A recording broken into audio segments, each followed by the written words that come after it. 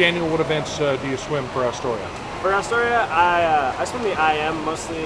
It's all 4 strokes in the same race, and I also swim breaststroke. That's quite a challenge doing all 4 strokes. What distance do you swim? And tell the fans who are watching what exactly those strokes are. It is quite a challenge. First, you start off with a 50 butterfly, then you swim a 50 back, 50 breast, and finish it off with a 50 free. What's that like after doing 50 yards of butterfly? Are you tired? Do you want to go, hey, I'll skip the last 150?